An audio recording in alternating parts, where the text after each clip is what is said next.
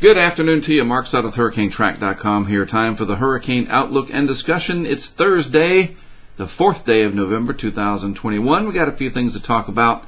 Nothing too pressing, which is good news compared to where we were last year, but nevertheless, a few items on the agenda that are worth mentioning. So let's get on with it. First, we'll stop at the National Hurricane Center. That's a good first step here as we go forward. We still have Wanda up in the far North Atlantic, pretty far North Atlantic, up near almost 42 degrees north latitude. That's getting it. That's pretty far up there, right? And about 39 degrees or so west longitude, 45 mile per hour wind. We'll show you a satellite animation of this in just a moment. It's still holding its own pretty good up there over the marginal sea surface temperatures that it's dealing with. And then in the eastern Pacific, another tropical depression. Unbelievable how everything is just so different than the way it was last year. TD number 18E, of course the E is for Eastern Pacific. And this is what everything looks like satellite picture-wise, or a series of pictures put together. And you play them fast, you get an animation, courtesy of Tropical Tidbits. There is Wanda. This is an interesting mess that's going to develop into a pretty solid coastal storm that's going to come across this area and then probably head out into the open Atlantic. I kind of like this look overall for winter weather, if you like that kind of stuff. I mean, you know, if it was sunny and 75 to 80 degrees everywhere, there would be a whole lot of people in the weather business that are unemployed. So, you know, you got to deal with the exciting and inclement and sometimes dangerous weather when it rolls around. And this is certainly an interesting look as we go towards winter if this keeps happening. I'll get to what I mean about that in more detail in a few minutes. There's TD number 18E. In the Eastern Pacific, the Caribbean, nice and clear, no issues there. We're pretty much done with the Atlantic hurricane season in terms of any impactful events. Yes, something could still be eked out, as they say, but I don't see it happening anytime over the next couple of weeks. Close-up shot of Wanda. Again, it's not doing too bad for itself up here in the far reaches of the North Atlantic Ocean, between 40 north, which is right here, and what is that, 45 north, so it's moving on along there. A few spiral bands, some shallow convection. I mean, we're not talking deep thunderstorms here. There's no lightning in there at all being picked up. In fact, you can see on here, by the way, this animation is courtesy of the Weather Nerd site, but the GLM flash counter is a big fat 0. So, you know, the convection that it has, the thunderstorm activity, if you even want to call it that, well, it can't be a thunderstorm with no lightning, right? But it is some convection, and that is possible to have. The vertical rise of air into cumulonimbus clouds. There's just no lightning this time around, at least nothing being detected by the GOES 16 satellite, but it's still holding its own over water temperatures that are not very warm, but again, it's the cold air in the upper atmosphere that's creating the instability, and that's helping to generate what convection there is. And pulled up the sea surface temperature chart here from Tropical Tidbits. Wanda located roughly in this area in here. If I had to guess, between Newfoundland and the Azores, that's pretty much where it's located. And if we look over here at the color scale, 22, 23, maybe 24 Celsius if we're being generous and just handing out temperatures. And we're talking low 70s Fahrenheit. So water temperature is not that high at all, not much energy there, but enough instability because of the cold air in the upper levels, as I talked about yesterday, that we have that. So there you go. Wanda will no longer really be, it's got a couple days left, and then that's it, pretty much. All right, in the Eastern Pacific, another depression. It's late enough now. I mean, this is November 4th. This thing is not going to do too well. It's kind of got an alien look about it already, sort of a weird shape. I mean, honestly, it's getting late in the season. We're not supposed to have much activity in the Eastern Pacific right now, but nevertheless, there it is. We'll track it, see what it's going to do over the next few days. Good news is, no threat to Central America or Southern Mexico at all, and any swells that it generates are going to be just no big deal. So I'm not even too worried about that. But again, as I pointed out yesterday, I want you to notice, and this is very convenient for my example here, the center location, if you will, is right there at 90 degrees west longitude. And if you know your Gulf Coast cities, what other city is at 90 degrees west longitude along the Gulf Coast of the U.S.? And we're talking about the Gulf itself. And that would be New Orleans. It's 90 west, 30 north, roughly. And so this is the same longitude, I pointed this out yesterday, that you would have it in the Gulf. And it just happens to be several hundred miles to the south and west of the Caribbean. So it's not that far removed. That's my point here. It's not like everything was way out in the central Pacific threatening Hawaii. We didn't have a bunch of super typhoons. It's a little unusual. You know, we're not really sure exactly what happened, why the season got kind of funky here, especially after Sam. But it did, and it gave us a break. We kind of needed it. I would think we can all agree to that. It's exciting and interesting to track these things, but when they run over your neighborhood or your community and your house, it's not fun at all, trust me. So it's good to have a break, but trying to decipher what exactly caused this shift. Well, I point out again, it's not that big of a shift. I want to go back to this, and we'll just go to the Hurricane Center here page. And just one more time to drive this point home. That's not that far removed overall. See what I'm saying? Just because it's divided by the landmass of Central America and Mexico, we consider it in a different basin. But that's just technicalities there. All right, moving from the tropics to lower 48 weather. Well, there you go. There's your sign of winter coming. Some frost and freeze advisories now getting down more to the south. Farther south, whatever. Carolinas, yep. Piedmont areas, the mountains have already had some frost and freezes. And once you've got, or obtained, or acquired, or had, or whatever, experienced, there's the word. Once you've experienced your first frost and freeze, that ends the growing season, typically.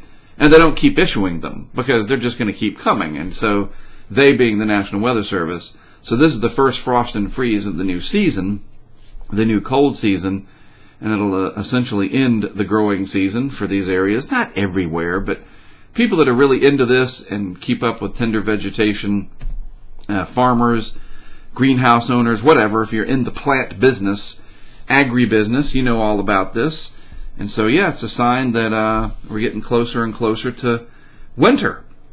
I mean, we flipped the clocks back this weekend. It's going to be dark at 3 o'clock in the afternoon. Not that bad, but whatever. I like summer. Down here in Florida, I'll zoom in a second and show you what this is all about. A little bit of color down there along the map. What does that mean? Well, let's just click in here and just kind of remind you that you can do this yourself. A nice interactive map here.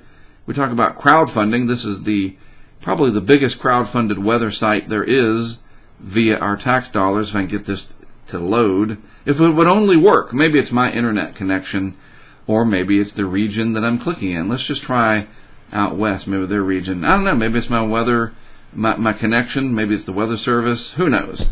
It's not working, so we'll scroll. Oh, there it is, but I don't want Elko, Nevada. I want Florida. When you record live, sometimes this will happen. It's a coastal flood watch, is what it is, down here in Florida. Why? Well, we'll get rid of this because it's failing me. Because we're going to have a coastal storm develop here. This is the GFS, and you can see that takes shape right there. Comes out of the Gulf of Mexico over here, and you got high pressure up over the northeast, and then you got these northeast winds, this gradient that'll develop, the difference in pressure over distance.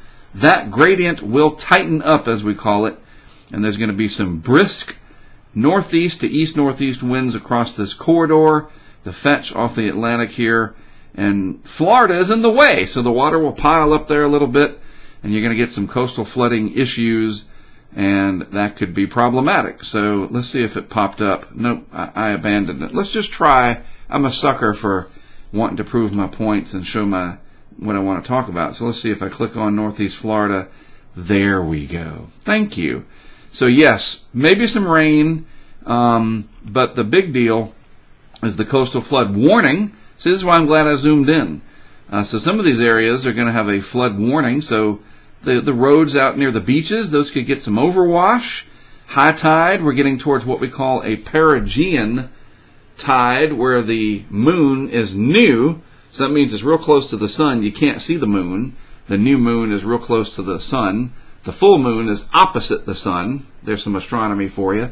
But this is important because the perigee is when the moon is closest to the earth in its orbit. And so you get these perigean high tides. Did you know that the moon has an elliptical orbit? It's not perfectly round. Sometimes during the month the moon is a little bit closer, so the tidal gravitational pull is a little stronger, and we get a little bit higher tides. That, with the onshore flow, has led me to this, to explain this to you. Coastal flooding issues. So take that into consideration in Florida, and as long as the weather.gov map works for you, you can pull this up, weather.gov, go in, click on it, and you get all this info here. Farther to the south, over a pretty good stretch of the Florida coastline, coastal flood watch. That's what that means. There's also rip current issues. Just not a good few days along Florida's east-facing beaches, and in some cases the west-facing beaches, because what I was showing you here, this low-pressure area that's going to develop, you'll have some onshore flow on the south side of that low. So, in Florida, just take the next few days and chill out, read a good book, catch up on some binge watching of the 5,000 different streaming services that are out there, including us. We got some stuff on YouTube, a few playlists. You can watch whatever, many different documentaries that I've got going back to 2004. But yes, seriously, it's going to be kind of a yucky few days. And you see those isobars in there, these lines of equal pressure? They're kind of tightly packed. I mean, more so than if they weren't, right? And so that does indicate some pretty strong onshore flow. Charleston Harbor could have some issues. Maybe some of the beaches down there along the low-lying areas of the low country. That's kind of why they call it that. And then maybe even the Outer Banks here of North Carolina, a fairly impactful storm. And you know what? We do this again, let's say January or February, with some deep Arctic air, and it could get really interesting. You never know. Maybe some snow for our part of the world, where I live in vicinity. We'll see about that. That seems to be harder and harder to come by these days, but this is the kind of pattern that if you can wrap in the cold air and it's deep enough through the atmosphere, it's not just shallow at the surface, giving you sleet and freezing rain, and all, mainly the freezing rain if it's shallow. That's no good. If it's going to be cold, let it snow. Let the kids enjoy it. But that's way down the road, January or February, all right? Let's just wait. So that storm system moves through, a little bit of a disturbance down in the Western Caribbean, maybe bringing some squalls and just heavy rain for Central America. But that is just about it. If we just switch this over to the vorticity signature, that kind of helps us to see if anything's bundling. This is out at day 5. We'll rewind the clock, see how it all evolves. There goes TD18. There's the storm system that comes up through the Gulf and off the coast. That's what it looks like from the energy perspective, the vorticity, the spin in the atmosphere. And you can see that there's the different waves of energy that roll off of South America here down here at Columbia, and they drift over into the Pacific. Nothing ever really closes off. And that's about it. The Euro, by the way, is a little bit stronger with our system. This is the 12Z Euro, just like that was the 12Z GFS. Here's the impulse here, getting started today. A little impulse already sitting out over the Atlantic. A lot of energy down there in the southern part of the country and the Gulf, which is still warm. I talked about this before, and here you go. You don't bleed the energy off with hurricanes? Well, we'll just do it with mid-latitude extratropical systems. Non-tropical, they more temperature contrast and baroclinic processes than warm core release of heat through condensation. Condensation is a warming process. This is just all meteorology. But you see what I mean? Big spread out system instead of a hurricane, which is more bundled and focused. These mid-latitude storms can be just as impactful, sometimes, as a low-end Category 1 hurricane and just over a large area. So the Euro painting a little bit more of a windy picture here. So we'll see. This is valid Sunday morning. By Monday, it heads out in the Atlantic. And what we'll be watching for just to kind of switch this up real quick, is to see if later in the year, in the winter season anyway, do these systems cut up like that and give us some big snows and blizzards and whatever for New England or the Mid-Atlantic. We'll just have to wait and see. It's too early for that, though. We've got to get through Thanksgiving, then it can snow all at once. I got projects I got to work on and whatever, so we'll wait and deal with that later. So that's it. Kind of short today, at least a little bit shorter than normal, because there's not a lot going on out there. But, as always, thank you for tuning in, whether it's short or long or anything in between. We try to cover what we can here, keep you aware of what's happening in the tropics and other interesting weather. That's what it's all about. Everything else going on in the world, at least you can stop by here for a little bit of, here's what's happening in the world of weather. All right, that's it from me. Have a great rest of your Thursday afternoon. Again, thanks for tuning in. I do appreciate your time and attention. I'm Mark Sudduth, HurricaneTrack.com. I'll be back with more for you tomorrow.